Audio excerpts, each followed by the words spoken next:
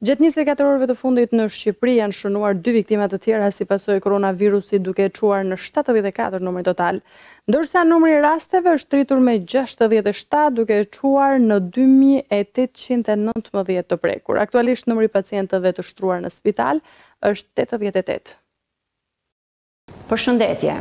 Ministria e Shëndetësisë dhe Mbrojtjes Sociale drejtohet me një thirrje për secilin prej jush. Tregoni kujdes me respektimin e rregullave. Përdoreni maskën kudo në ambientet e mbyllura, kur hyni në supermarkete, në dyqane, në zyrë dhe në çdo ambient publik ku nuk mund të ruani distancën.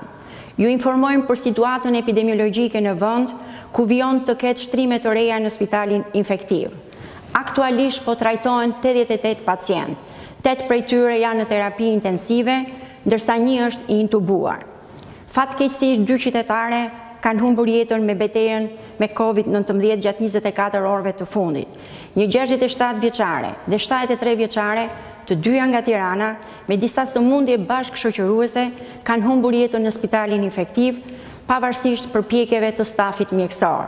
Ministria e Shëndetësisë dhe Mbrojtjes Sociale shpreh ngushëllimet familjarëve të ndjerëve.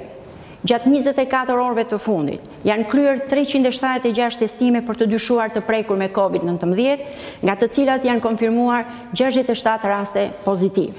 Shpërndarja gjeografike e rasteve është si vijon: 34 raste në Tiranë, 9 në Shkodër, 6 në Kavaj, 4 në Elbasan, nga 3 raste në Kurbin, Korç, nga 2 raste në Kukës, Kruj, nga 1 rast në Fier, Lezhë, Lushnjë dhe Kamës.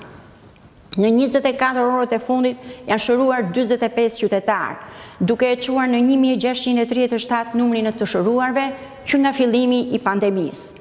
Në vendin tonë aktualisht janë 1108 persona aktiv me COVID-19, kryesisht në Tiranë, Shkodër dhe Durrës.